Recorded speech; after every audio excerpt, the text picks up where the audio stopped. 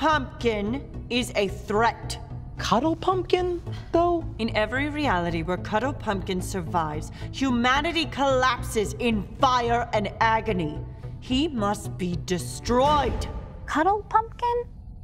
Yes. The guy who once pooped out a pumpkin pie so massive that it fed the entire homeless population. Yes! Same guy. Somehow, he is the key to our doom, okay? We can all agree that there is a giant robot outside. Yes? We all agree without a doubt that it is destroying downtown and killing innocent people. I mean, you could hear that from a mile away. Okay, so we are going to Continue our debate. Can I say something? I have to tell you something else. Last night, I ordered fries. I sat with the gals and I said, ladies, for this one night only, let's be bad. And we ordered them, and I said I was gonna split them, but you know I ate every last one. They didn't stand a chance. Shut up, bitches. How are you hungover again? It's not my fault. David Blaine's limo dropped us off outside of a Fat Burger. Then two strangers wanted me to hold their Gatoritas, so I had to drink them. What's a Gatorita?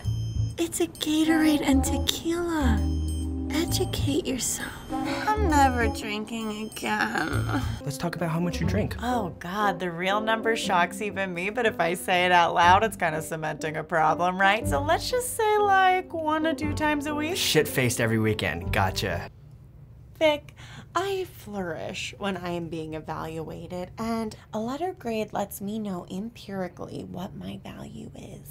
Okay, well, Jess, you're an adult, and so we rely on feedback in the world, and that's how we know how we're doing. Please grade me. Please grade me. Just grade me. What's he do? What did he do? He was a doctor. Jackpot! Cha-ching! I'm just kidding. I work in comedy.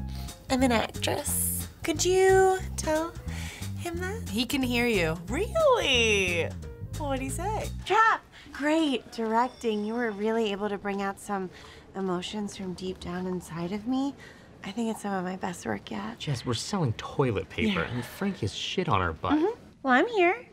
If you want to talk, if you want to get lunch, get a drink.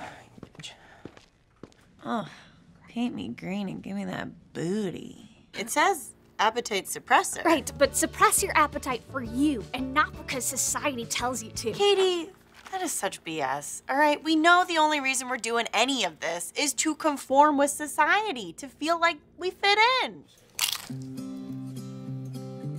Tired of your chips being too loud? I can't eat anywhere because of it.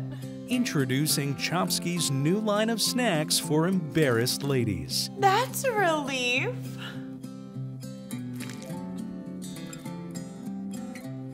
Yes, we're gonna go to Tramps House and we're gonna make each other watch YouTube videos that we like. Okay, well, text me when you get there, and don't forget about the beer garden tonight, okay? We're going to a beer garden? Yes, we've talked about this. No, I did bring it up.